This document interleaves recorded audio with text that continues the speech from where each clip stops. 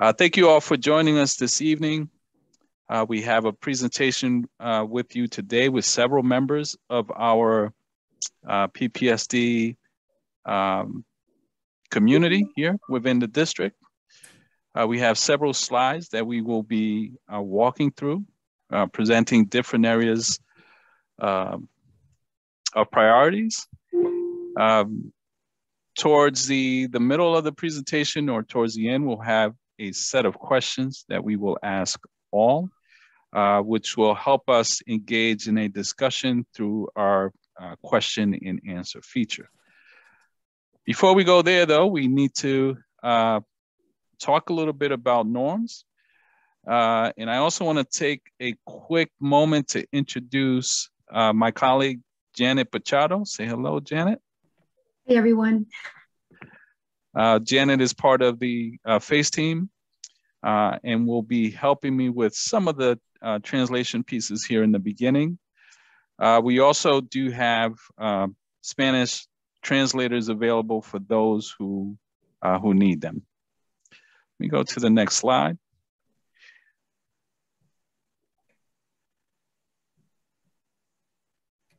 Okay, I will remind all panelists to speak slowly when you're doing your presentation on your section so that the translator has the opportunity to keep up with the information that you're sharing.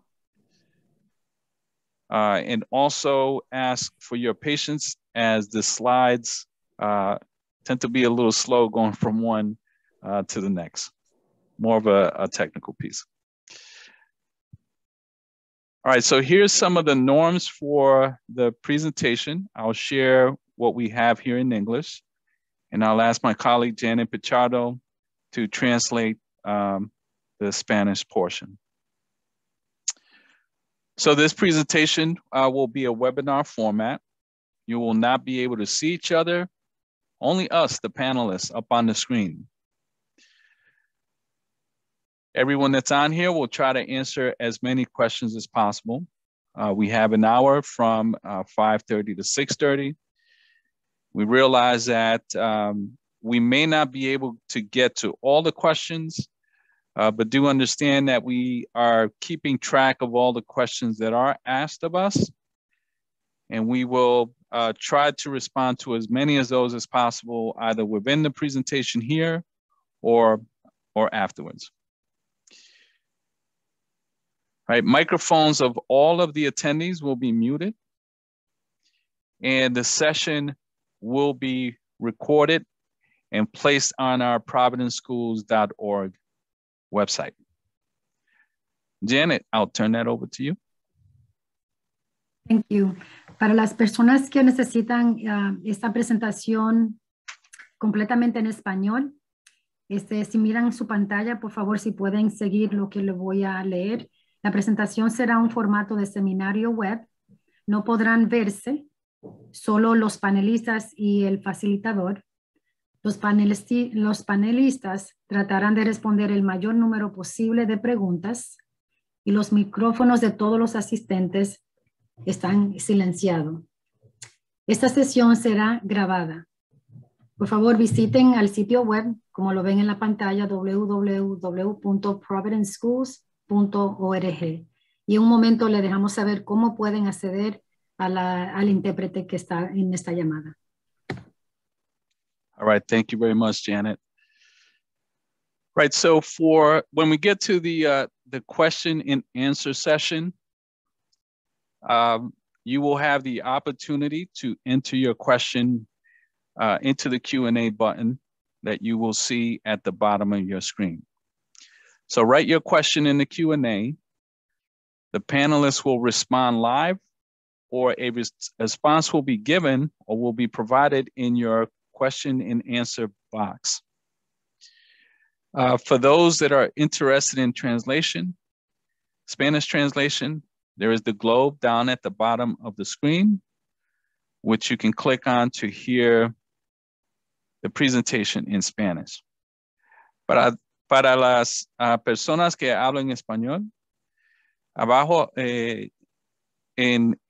abajo en la página hay un globo que puede oprimir para oír interpretación en español. Janet, how'd I do? You did fine. I just want to add one thing. Yep. Las personas, de nuevo, que van a acceder a la interpretación, cuando presionen el globo, seleccionen el idioma español, porque van a ver también la opción en inglés. Pero presionen el español y ahí van a entrar al canal completamente en español. Gracias. All right, muchas gracias, Janet. All right, so we'll head over to the next slide.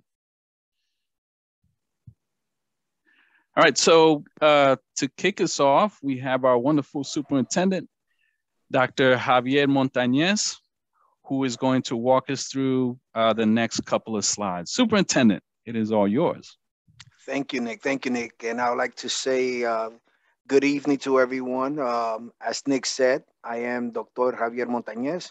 I'm the acting superintendent for Providence Public Schools. And I want to say thank you for taking time out of your day to be with us here today. I want you to know, oh, and I remember I have to go a little slow. Okay, so I want you to know that as our community members, your voice matters to us. And your input will be key to the success going forward. So today, we're going to provide you with details on the latest round of the federal funds at PPSD we will be receiving this summer. This way, we can have meaningful conversations about how to use these funds to make sure our students succeed. At the end of this presentation, you will be invited to take a brief survey to help your child's schools improve. I encourage everyone to take part in that. Your voice matters. So you heard the term ESSER 3 a few times already today. But what does it really mean? Thank you to the American Rescue Plan. School districts around the country are receiving fundings to address the impact of COVID-19 on our students. We use the funds to address our students' academic, social, emotional, and mental health needs. This fund is known as ESSER, which is short for Elementary and Secondary School Emergency Relief. Today, we're discussing the third round of federal funds. So it's known as ESSER 3. Next slide, please.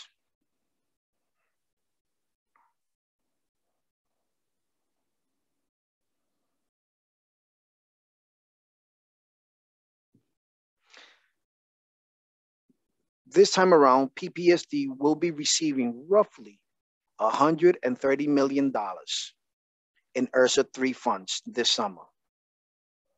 Our deadline to spend the money is the end of the year 2024-2025 school year.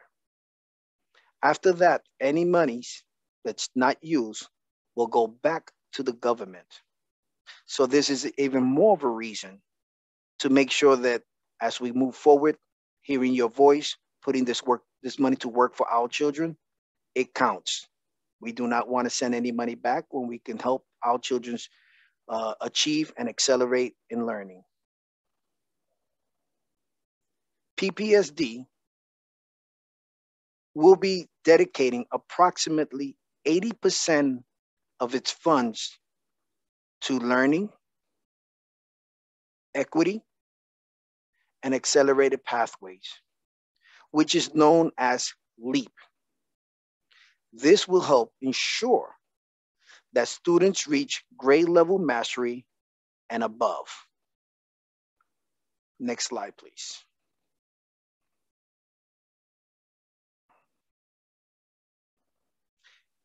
Here's a breakdown of the areas where PPSD plans to invest this money.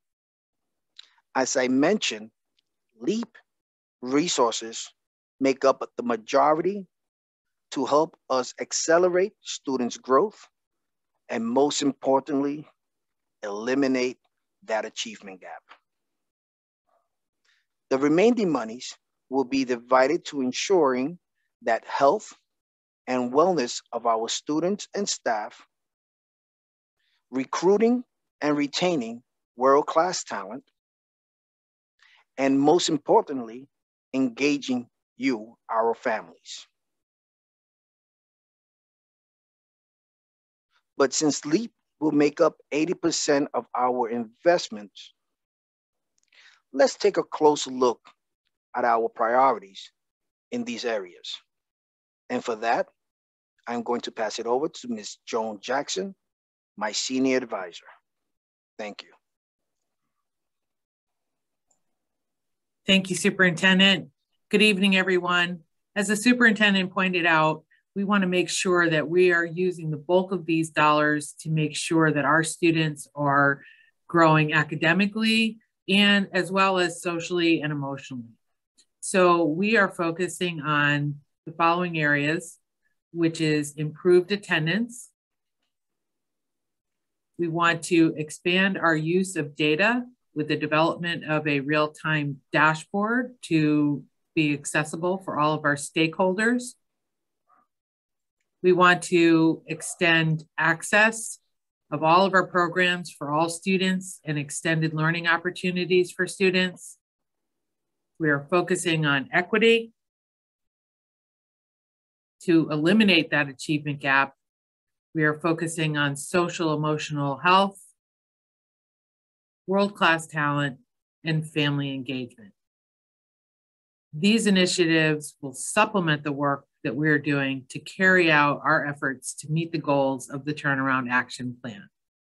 And you'll see as we go through this slide deck that we are looking at these areas and how they are aligned to the TAP initiatives. I'm going to pass over this now to Jennifer Carney, our Chief Data and Assessment Officer. Thank you, Ms. Jackson. As we had mentioned, one of our first priorities is attendance.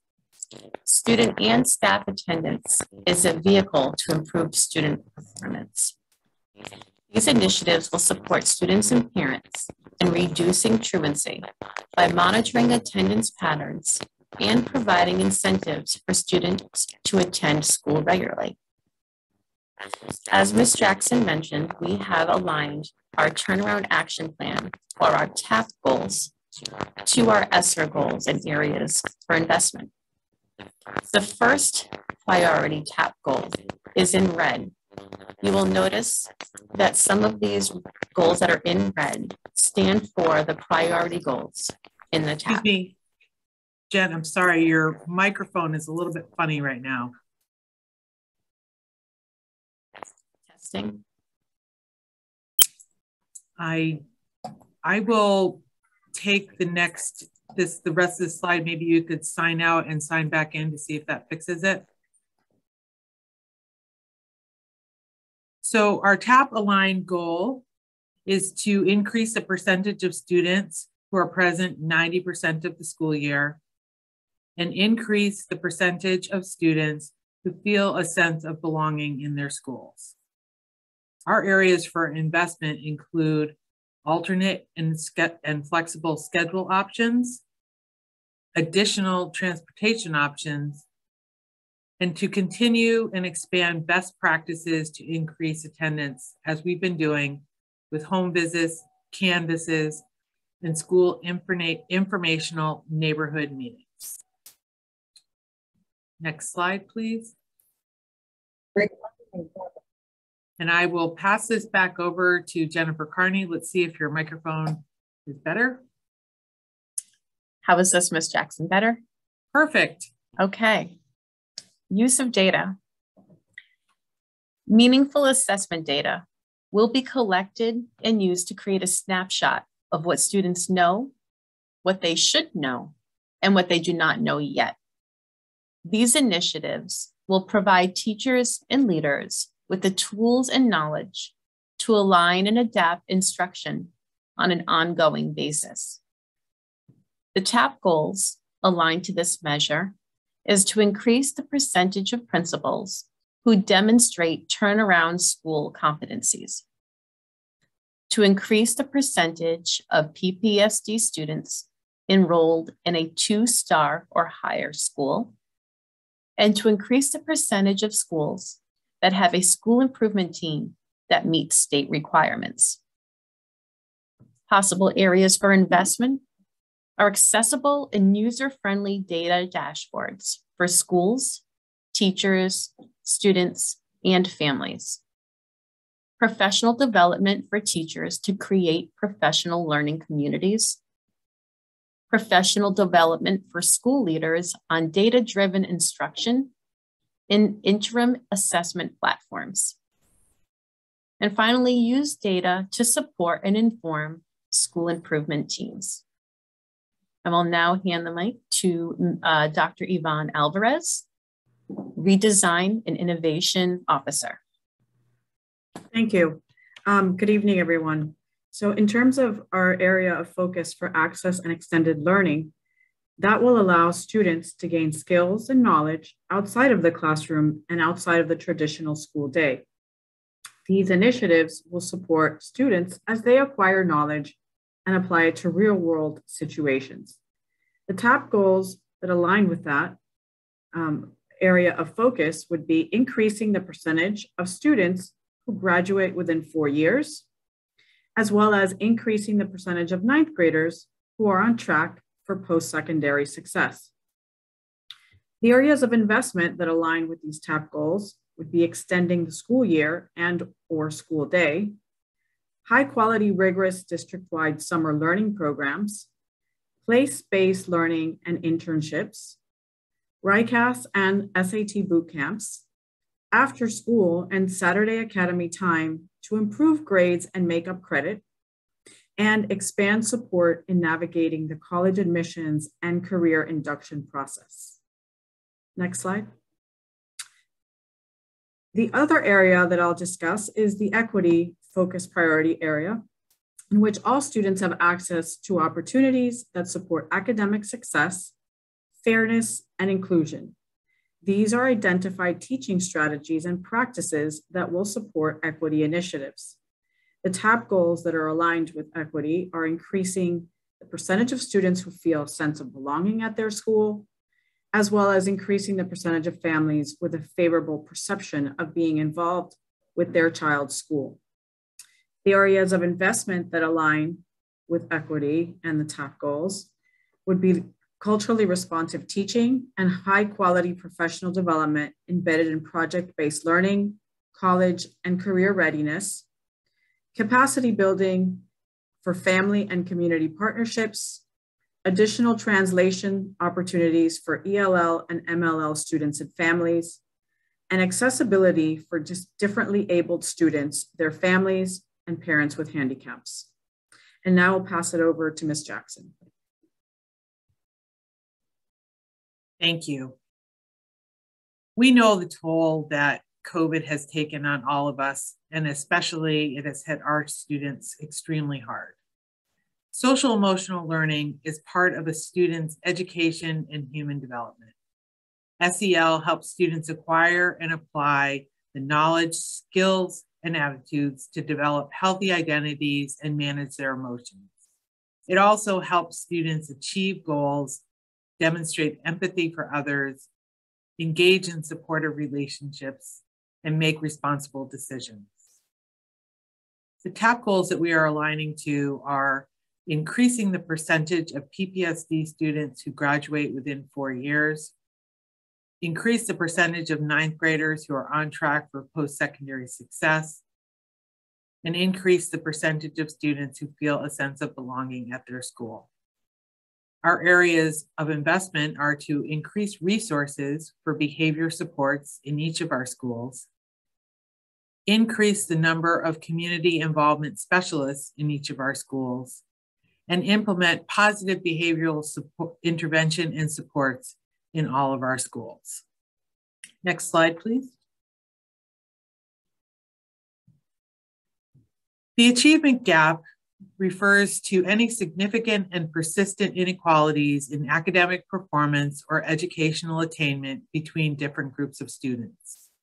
These initiatives will reduce and close the achievement gap between groups of students, specifically focusing on underperforming minority students. Our TAP goals that we are aligning to are to increase the percentage of students meeting and exceeding expectations in 3rd and 8th grade math and ELA on RICAS, to increase the percentage of students meeting and exceeding expectations on the math and ELA SAT, increase the percentage of students who are meeting their annual MLL targets on the Access Assessment, and increase the percentage of students who graduate with college credit, AP credit, or CTE credit. Our areas for investment include increasing rigor with any adoption of high quality curriculum and materials, adding college advisement program counselors and access to accelerated courses, adding College Board Advanced Placement or AP courses, additional multilingual learner and differentially abled supports and opportunities, and multi-tiered support system to ensure students' individual needs are met. Next slide, please.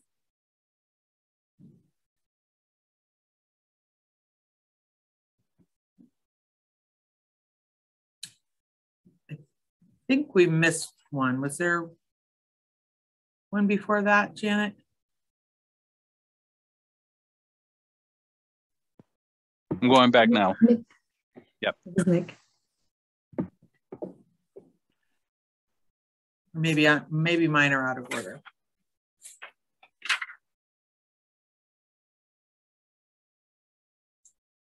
I will pass. Oh, no, okay. I think that, yeah. So if you go back to family engagement, I will pass it over to you, Nick. Thank you very much. Oh, world-class talent, here we go. Sorry, there was one, yeah. Okay. Every school will be staffed with highly effective teachers and leaders. PBSD will recruit, mentor, and retain teachers through an equitable hiring process while developing external relationships specifically with higher education to strengthen teacher recruitment and retention. Our TAP goals are to increase the percentage of teachers who have access to job-embedded professional development, increase the percentage of teachers holding and using the ESL BDL certification, and increase the percentage of teachers who are present 90% of the school year. Our areas for investment are to expand professional growth opportunities for teachers and school leaders to create conditions for success. Summer teacher and principal academies. We are seeking to become Rhode Island's first in-house ESL certification program, and data-driven professional growth opportunities to meet the needs of the staff. And now I will pass it to Nick for family engagement. Okay, thank you. I'm sorry, these slides keep jumping ahead of me. Just give me 1 second. We'll go back to my section here.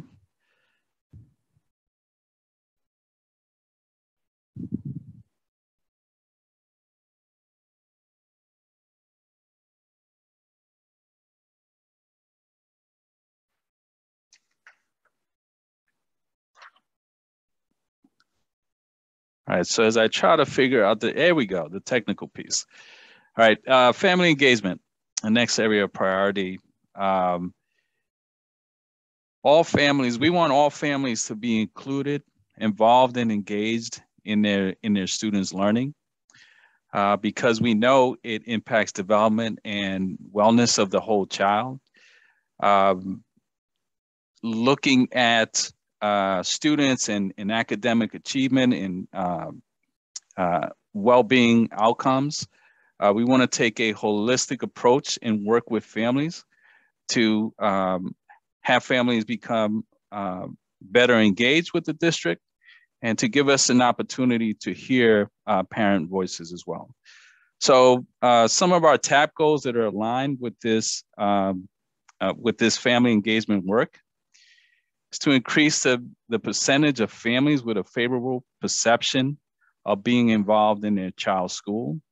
And obviously COVID this last 2 years has impacted the ability to have parents in buildings, but we're now moving towards having that level of involvement back in our facilities. The next bullet, increase the percentage of PPSD families with a favorable perception of the district. And again, one of the ways that we do that is to enhance the way that we communicate with families and the way that increase the ways that we can receive feedback from families. Increase the number of parents and caregivers engaged with the district's formal community engagement structure.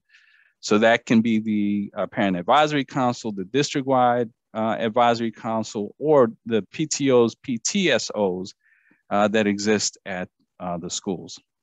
So some of the areas for investment would be to find additional methods for consistent and transparent family communication. So we currently use a Kinvo system to message out to families. We have our Let's Talk system, which allows us to receive feedback, but we're always looking to improve and get better at communicating with our PPSD community. The next bullet, expand parent academy options for PPSD families to learn best practices of technology for public services to close the digital divide. And I know this is something that's important to all of us and is just as important to the superintendent. He and I have had several conversations around this. We want to make sure that we're able to close that digital divide and offer opportunities for engagement in the parent academy for our families. District's subscriptions for students to access digital books, libraries, newspaper publications in multiple languages. Obviously, the more information we can have in our students' hands will impact the outcomes of their learning. And lastly, support for families with translation services in 300 languages. So we're trying our best to make sure that we have adequate translation services for those that need the services within the district. All right, so that was the last slide of the presentation. What we like to do now is get into the Q&A button, if you will. We have 3 questions that we're posing to start off this conversation. Please feel free to add questions into the Q&A chat box. From there, we will go through the questions that are posted, keeping in mind that we may not be able to get to all of the questions because of the limited time frame that we have. But please note that we are collecting all questions, and we'll do our best if we don't answer those questions today to answer them via the email that you placed into the system when you logged on to the Zoom. So the 3 conversation starter questions are, which priority area of focus does your child need the most to succeed? Question 2, which of these initiatives will benefit your students and family the most? And then lastly, do you have any specific recommendations that align to these priorities, to the priorities that we spoke of today? As you're thinking about the questions, you're formulating the questions and getting ready to put them into the chat box. Would also like to say that we will have a survey and we'll make that available shortly. This survey will give you the opportunity to provide us with additional feedback on this ESSER funding. Any recommendations you may have, you can post into the Q&A. We ask that you will put, I think the survey is already in the chat. Yes, thank you, Jonathan. You can actually open that link so that you have the page in your browser, or you can copy and paste and put it right into your browser. This way, when the presentation is done, you will be able to keep the survey open and complete it on your own afterwards. Okay, so we will transition to the Q&A, and I will sort through these questions here. The first one, can you address how funds might be used to invest in safe, equitable, and accessible play spaces at all schools? So, you know, as I read these questions, the panelists will determine who would be best to answer these questions. So again, I'll repeat this first question. Can you address how funds might be used to invest in safe, equitable, and accessible play spaces at all schools? Superintendent, would you like to? Yeah, I'm gonna jump in right now. Thank you. I was getting off of mute. Well, first of all, we have to look at, always looking at the TAP and see what initiatives are aligned to these funds. This is the priority that we're looking at. I also noticed that part of that question refers to my old school, the love of my life, Leventon Dual Language School. And I just want to say that I know that we have built the stage that's outside and also the areas for plants. We've also worked on certain designs on the ground, which were painted, where community members came in. I think it was Youth Build that came in, and they painted areas where the students can actually play outside. I know it's asphalt out there, and it's a really small recess area. So I know they don't have equipment out there, as to say, as some schools who have a bigger schoolyard where they have the monkey bars and the slides and all that.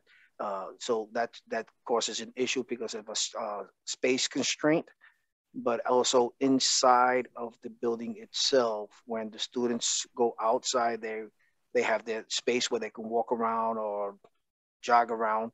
But when they're inside, I know that the PE teacher also has a lot of activities that they do inside the building. As far as how we're planning to use some of the ESSER funds to do those kind of equipment and play areas outside, it's not something that I have thought about it right now, but it's something that I can actually put in my parking lot. And then when I'm able to meet with my team, we can bring that conversation up. Thank you. All right, thank you, Superintendent. We'll move on to the next question. Okay, how can ESSER 3 funds be used to support the recruitment and retention of teachers, especially teachers of color, STEM educators, and teachers supporting students with diverse learning needs? So I'll jump in, and then anyone after myself can jump in as well. This is Dr. Montanez again. So some of the steps that we have taken, it's first looking to hire world-class talent teachers as we continue to hire. One of the things that we have done is that we started hiring, working with the PTSO, with the PTU. We was given the opportunity to hire earlier. So that's one way of recruiting. Also making sure that when we receive individuals who are coming from other states who want to work with our students, who represent our students, there are incentives in place. Some additional ways that we're using these funds for retaining and doing professional development and helping teachers be certified. So we're asking, because of the DOJ, we're asking all teachers to be certified with ESL. So we're actually giving teachers, we're able to pay teachers, it's almost $8,000 per teacher to receive their ESL certification. We're also using the monies for hard to fill spots, for example, ESL, dual language, science, differently able students. So those are just some of the areas that we're using these funds to make sure that we're able, one, to bring in best talent, two, the incentives is to help keep those individuals in Providence, and then three is making sure that they're receiving stipends for accelerating their education and moving forward to receiving the ESL certification or one of the other certifications. I would also add that we have expanded our HR staffing to include a staff member focused solely on diversity and increasing our diversity in hiring. We're also looking at ways that we can support some of our teacher assistants. They're currently in the district to develop or get onto a path to become teachers within this district. Can I just add, yep, Joan, go right ahead. Do we want to also explain the trying to get our license to be the first district to have an in-house course for ESL certification? So that's an additional pathway that we're using to bring in talent and maintain and keep our talent here in Providence. All right, thank you, Superintendent. Thank you, Ms. Jackson. Next question. Where does increasing school mental health support by hiring more social workers and school psychologists per school fall in the plan? So I'll jump in again. So we have to, just last year, well, the beginning of this year, we have hired social workers, guidance counselors for each school, especially elementary, which we never really had a full-time social worker in those grade levels. So each elementary school has a social worker and a guidance counselor. And we also brought in a community specialist in the middle and high school to make sure that we're using those individuals who are our homegrown from our community, working with us, reaching out to the students who are having difficulties coming to school. So their purpose is to reach out and find out what are the barriers that's keeping students from coming to school. And we try to help those individuals by finding solutions through the use of the community specialist. All right, thank you, Superintendent. Next question. Oh, give me 1 second. How can ESSER 3 funds be used to support the ongoing training and professional development of educators, especially with a focus on training teachers to better support multilingual learners and to engage students in culturally relevant and social emotional learning? I can jump in, but Joan, would you like to start? Well, I think that the superintendent was speaking to our ESL training and coaching that we have on a daily basis in all of our schools, as well as we have submitted our application to RIDE to become our own ESL certification body, which would be the first in the state. And then I think I can let the superintendent speak to the additional pieces, but our focus is on also the job embedded coaching. So while teachers are in their classrooms, we have coaches in the classrooms with them. And this, I'm sorry, and one other thing I do want to add is this is a lens that we also have with our selection for any of our new curriculum that we are adding into the district. And as far as continue professional development, we have added an additional 5 professional development days this year for teachers, and as well as looking forward to our summer academies for principals and teachers as we move forward to making sure that we continue to develop their skills so we can have the world-class talent with the teachers that we have here. And as we continue to hire the world-class talent, we continue to do professional development at this district level. Okay, thank you, Superintendent. Thank you, Ms. Jackson. Next question. What types of transportation options exactly are you looking to establish? Not sure what they're asking, what kind of transportation? Okay, I believe this may have been from one of the slides. So I will ask that person if you could put in a little more clarity around that question, and we'll come back to that. Thank you. So some of our transportation option is to look at if we are extending a school day or doing different time options for certain students. This is where we're looking to ensure that we have the transportation to align with that. We also are we have Saturday academies at some of our schools. We're looking at after school programming. So if we have tutoring after school, again, all of these to make sure that we are opening those opportunities for all students and then aligning our transportation with that so more students can participate. Okay. All right, thank you, Ms. Jackson. Next question. Are there plans for bringing elementary after-school programs? Yes, again, this goes along with our work to expand time. You know, we are looking at increasing time across the district.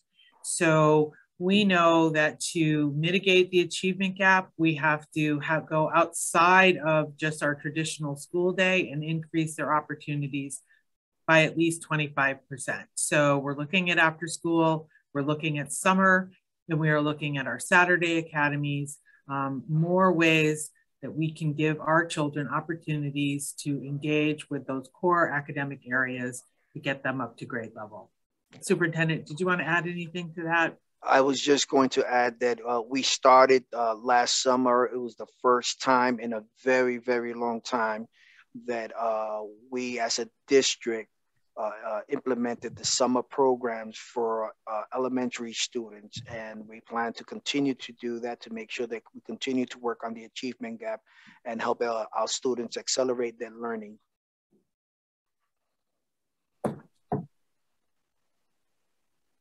Okay, thank you, Superintendent. Thank you, Ms. Jackson. Next question. Can you please provide additional details on equity, the area of investment, capacity building for family and community partnerships? I can start that, and I can also have Yvonne Alvarez chime in as well. We have been looking at equity across the district, meaning opportunities in our schools, looking at students that are significantly behind, or looking at our differently abled students, MLL students, and ensuring that they have the opportunities and the higher expectations that they need to succeed. Which is why our big move in our curricular areas is to increase the rigor, because we know that if we raise the bar, the students will rise up to that. So we're also looking at equity across our system. And so that's in HR and our hiring practices and how we are trying to attract people to our district. It's also in the training of our staff to ensure that we are putting the best staff possible in front of our students. I'm going to pass it over to Yvonne in case she wants to add more. Yes, thank you. So in terms of equity within the school, the context of the actual school and not across just district systems, but talking about really improving the climate of inclusion for students, not only that sense of increased belonging and connectedness, but also making sure that, you know, the student experience changes in terms of reduction of incidents, whether they're harassment, bullying incidents, that we have increased positive student-adult relationships, that we empower students to speak and tell us what their experience has been so that we can improve upon that. As well as really when one of the things on the equity slide was the implementation of culturally responsive practices and teaching.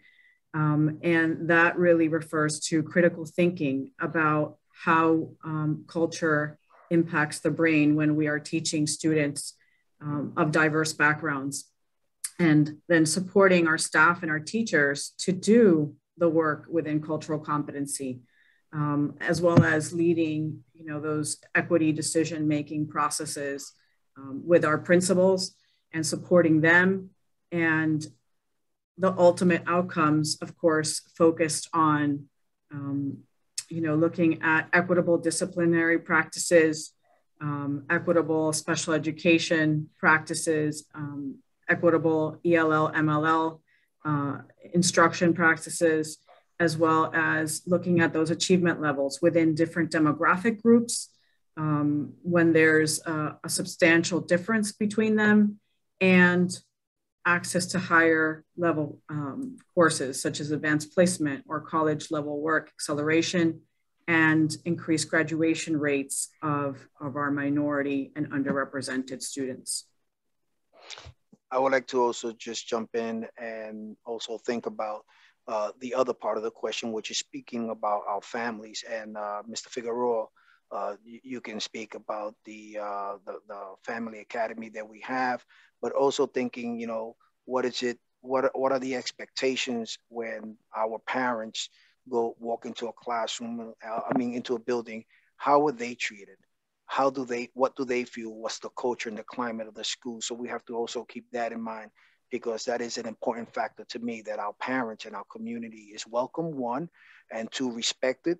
So not only is it for the students, but also for our families. Mr. Figueroa, you might want to say a few words about the Family Academy.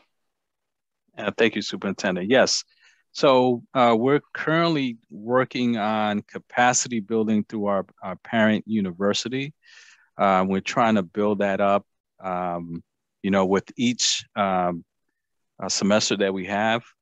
And so what we like to do is, as we think about down the road, particularly with our community partners in our partner organizations, how can we work together to further build that capacity of our families?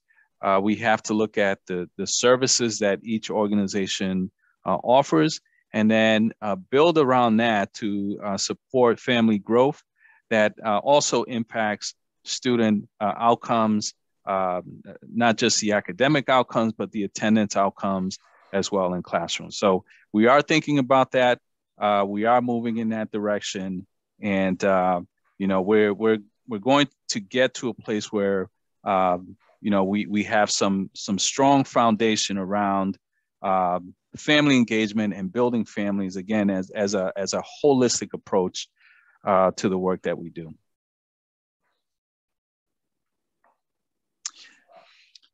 Okay, so let me go to the next question. All right. How are funds going to be used for summer engagement? Are grants going to be available for summer programs? I think we just answered that on the last part of the sorry. question. No, I'm saying okay. It's similar to what we already explained on how we're using the funds for Saturday academies, or we're looking at summer programs, tutoring programs, after school programs. So yes, we are thinking of using these funds to work and put it for students in front of students, and putting programs that's going to help students, one, close the achievement gap, and two, help the students achieve and be successful. Okay, thank you. We are releasing our RFP, our summer RFP as well. Nick, would you like to speak to that? Yes, so we have a summer enrichment program We are going to be releasing the RFP fairly soon, within the next week or so. And the idea there is to provide some summer engagement for students with some of our community partner organizations that will focus not only on academics, but also the social emotional component that's very important to our students. So we do have that in the works. And I think as we're planning forward, we're really going to try to expand these services so that we can impact more students in the district. All right, so I have a more of a, not necessarily a question, but more of a statement, I suppose. It's in Spanish. I will do my best to try to translate it into English. Janet, help me out if I miss anything. So there's a parent here who is stating that they need help with improving their child's English ability, or English speaking, and I imagine writing as well, ability. So I guess the question is here, what are we doing to support ESL students?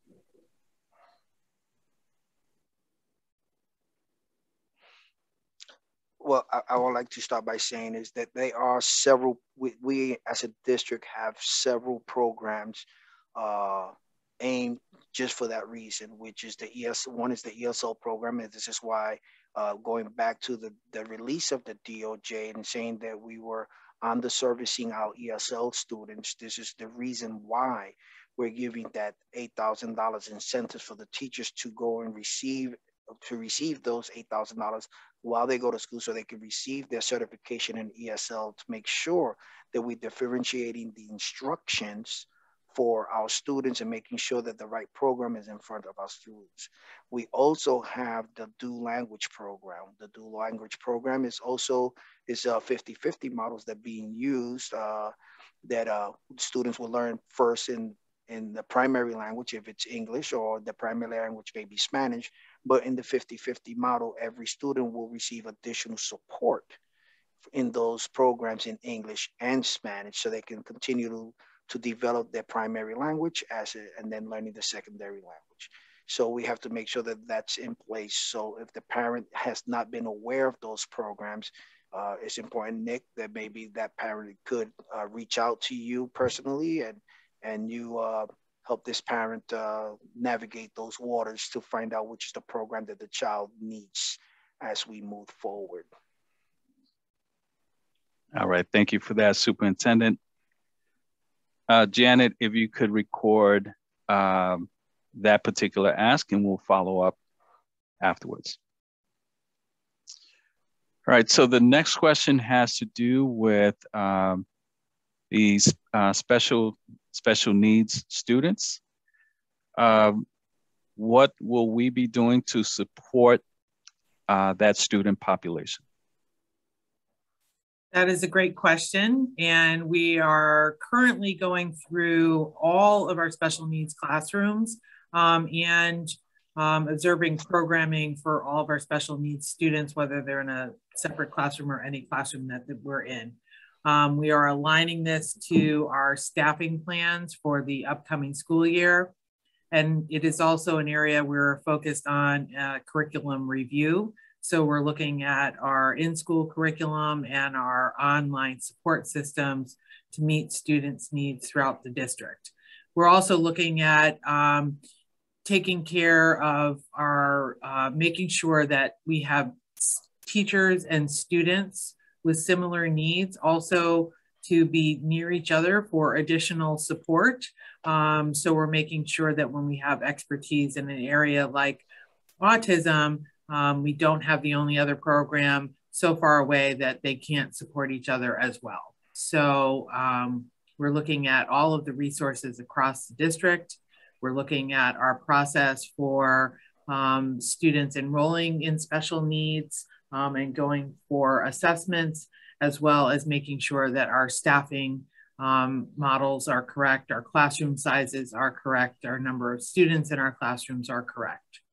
So this is an endeavor that we're focusing on now and will continue in the upcoming year. And we are spending a significant amount of dollars towards this because this is right in line with our LEAP priorities.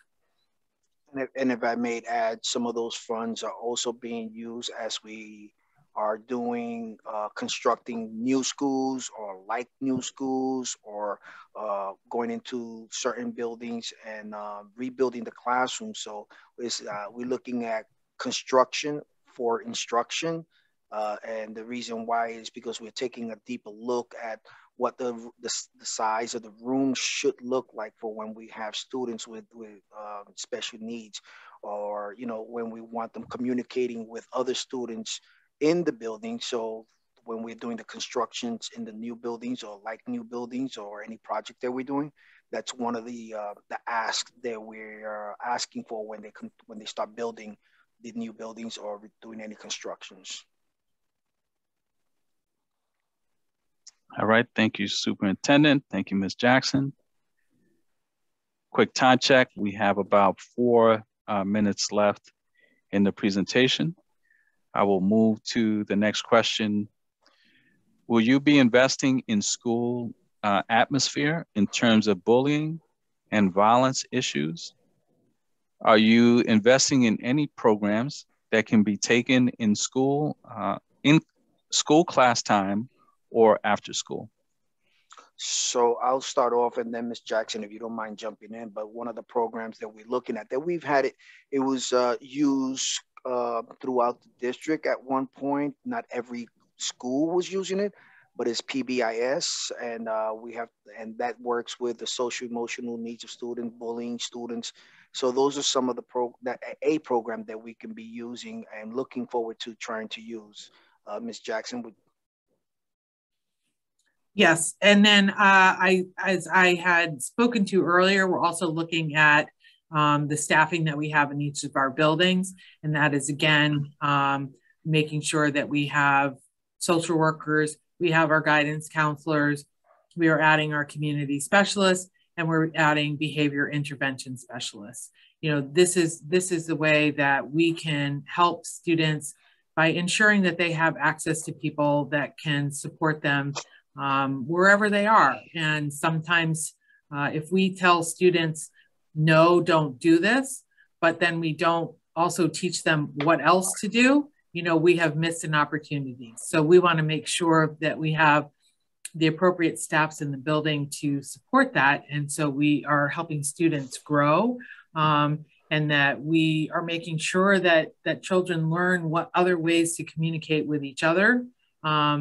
And that and other ways that everyone in the building can communicate with each other. And that's a big part of PBIS. It's not just communication student to student, it's communication adult to student as well. All right. Yes, Superintendent. I also know that some schools, and I know I was using some parts of it, is restorative practice in the classroom and having conversations with more in the mornings, checking in with students. The teacher would check in 2 or 3 times throughout the day, just when the students first come in, after lunch, and then before they go home. It was always a check-in, which is part of the social emotional support that was given the students. I know that was doing that. I don't know how many schools were doing that, but when I was a principal, we was doing some of it at Leamington Do Language. All right, thank you very much. We have time for one more question. Before we get into that question, just a reminder, if you could go into the chat, there you will find a link to a survey where you can provide greater feedback to the district. So please copy and paste and place that survey in your web browser. All right, so final question. How will these funds be used to support the sustainability of our pandemic-strained educators?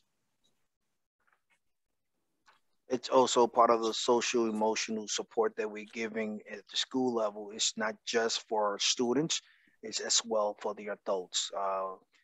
So we know the strain that this has, not, in the entire community. It's not just happening to one individual. Is we as a community need the support, and we need the social emotional support that we're offering at schools. And so that is we have been working with it.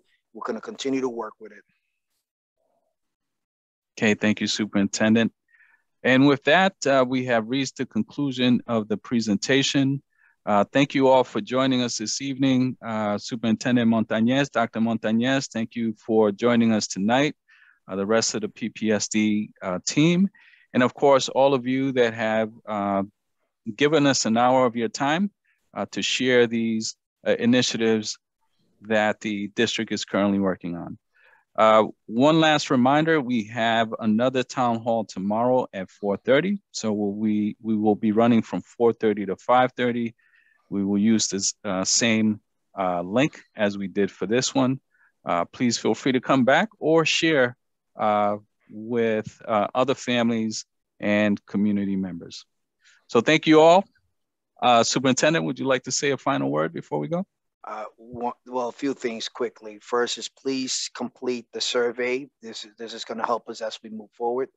And second, I've always asked that right now is we know we're kind of in the pandemic and how many individuals are being contaminated with this virus. But I'm always asking, to keep yourself safe, wear your mask, safety.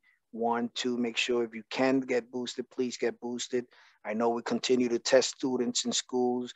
We're asking that if you have not done so, the permission slip to opt in for the students to get checked in school. So I'm always thinking safety first. So please do the best we can, because it's not only saving us, one another, but it's our community as a whole. So thank you, and thank you for spending time with us tonight and asking questions as we move forward. All right, thank you everyone. Have a good night.